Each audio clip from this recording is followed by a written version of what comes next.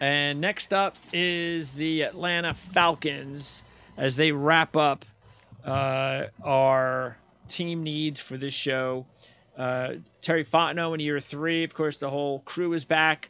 They had nice progress, I think, all things considered, with that quarterback position a mess, or at least they gave it a try with Mariota. It wasn't like he was a disaster.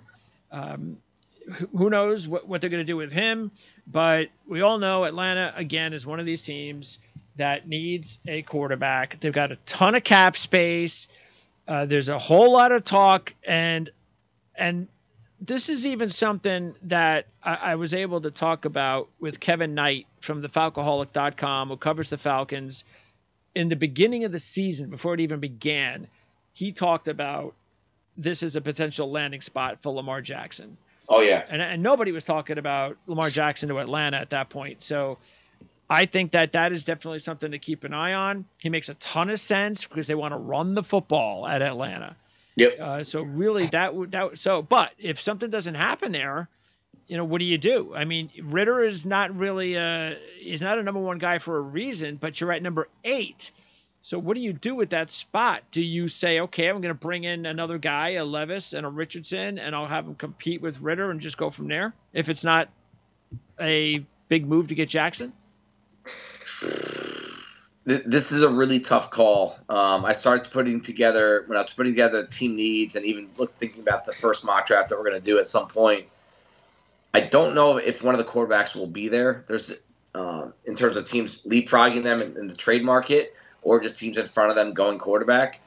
And I don't know if they're going to want to use another resource on quarterback. I think it's going to be Ritter again with another veteran that's going to come in from the outside, unless they make that big swing for the fence, like you said, with Lamar Jackson. So this could be a Derek Carr thing. Yeah. Or Ryan Tannehill. Yeah, it could be. I mean, it's the Arthur Smith connection is real. And Arthur Smith, love him or hate him, he knows how to win games with the running game. He knows how to do it. Not every offensive coordinator, head coach knows how to do that.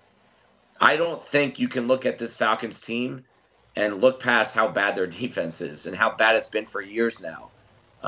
They were 6 straight years. They were top 10 yards allowed defensively, 2014, 2019. Constant good defense. This is in the peak of the Matt Ryan era.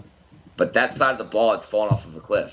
They have Grady Jarrett, and beyond him, not much. And now they have So they have a position available as well, right? A coaching position on that side. Yeah. They have not wrapped that up yet. So we don't know if they're going to be 3-4-4-3. Yep. And Grady Jarrett, their top player inside, he fits into both. What about the pass rushers from last year? Do you think they fit better as a 4-3? I think they fit better in a 3-4. Really? Okay. Yeah. So you think that's where they'll stand then? You think they'll find a defensive coordinator who's more of a 3-4 guy? I do. And I think they need to find another pass rusher. I think they need to find another corner. And I think they need another presence next to Jarrett. I mean, I think Grady Jarrett's one of the best defensive tackles in football. Yes. But he just doesn't have any help next to him. And they need a really good nose tackle. Right. The guys that are interior disruptors, they need another body next to them. They just don't have it right now. And they need to escape this draft with multiple starting caliber defense players. Yeah, because if you look at it on offense, they don't care about throwing the ball that much to receivers. So right. You've got your number 1. Maybe they re-sign Zacchaeus. They'll give him a little bit of money, and then maybe you go out and you just get another guy, somebody that's just a reliable middle round veteran presence, and that's it. Now you don't have to worry about receiver. You've got your star tight end, and the offensive line actually has improved dramatically thanks to drafting and the breakout for Caleb McGarry last year, who was a free agent. And he broke out, and now they got to pay him. But you think that's the question: is do they feel? Oh, we waited for this until it was your final year and you're going to make money. And then, but I would think with the money they have, they bring back McGarry. They also have to re-sign Lidstrom as soon as possible, which means this offseason you take care of that because he's the star of the line. And then the drafting of Hennessy and Dahlman, that really, that really did upgrade the interior of their offensive line. So I think their offensive line is actually set as long as they re-sign McGarry. Yeah, and I think it part of what makes these guys look very good is McGarry had a rough start to his career. He's gotten a little bit better every season, I would say, but they didn't have to pass protect that much, and True.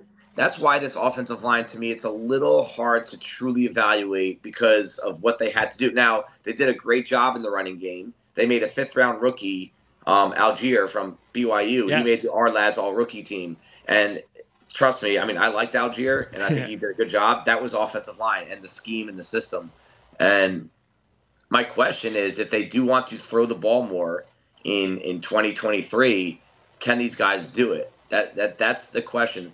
They're better off than most teams on the offensive line, so I don't think they need to address No, it exactly. unless they Yeah. lose McGarry to free agency. But like you said, I don't think it makes any sense to let him walk. I would let Rashawn Evans leave at inside Yes. linebacker or Lorenzo Carter. I'd let those guys leave before Yes. I would break up that offensive line. And also, they probably should add another running back because they have so much need for that position. Like you said, we can't say look at Algier and say, okay, he's the guy. You got Right. to go, okay, he's a nice player. He could be a really good number one, maybe, but you Yeah. have to have another guy because Cordell Patterson does a nice job, but he's also getting a little older. Once he loses a little bit of that speed, it's all over. Right. And you have to bring in another quarterback, another running back at some point. Yeah, these Yep. guys are okay, the backups, but that's system and then not talent. They need to either free agency and maybe because they got the money. I don't know who'd be available, but maybe one of these running backs become available that we just talked about that's not going to get signed, and maybe Atlanta spends some of the money there because it is the most important position, single position besides quarterback on their team because that's how Yeah. they run their offense. And they will. I think they would pay someone if someone came available. If somehow the Giants let Saquon Barkley shake Oh, free, what a great move that would be. that's a team that I've from the beginning of the season I said if the Giants move on, I think that's the team that Arthur Smith would just have that beeline towards Saquon. And even though Algier had a good year and you have Cordell Patterson in the backfield, they would find usage for all three of those guys, no question. And it takes a lot of pressure off their quarterback position. They have the offensive line in place already. It makes a lot of sense economically as well as personnel wise. I just think bringing Lamar Jackson in here, if it works, and I can't imagine if Lamar Jackson even had in any way, shape, or form a say in it. This would be the perfect place for him. And it also makes sense because you have Desmond Ritter as a backup. So you Right. already have a young quarterback Yeah. behind him in case he That can gets run. hurt. And that can run too. Yeah. Yeah, and he's got a little bit of mobility. So just imagine what an offseason it could be for the Falcons fans if you're able to work out a deal for Lamar Jackson and then sign Saquon Barkley. Yeah. That would in that division too. That division's down as well. You know, Tampa Bay just won the division. Weren't they were under 500, right? I mean, it's That that means all you would have to do with the rest of the money you have and in the draft, defense, defense, defense. defense. Don't even look at the offense. Pull a No. Matt Rule from 2020. You just use all 9 picks on defense. Yeah.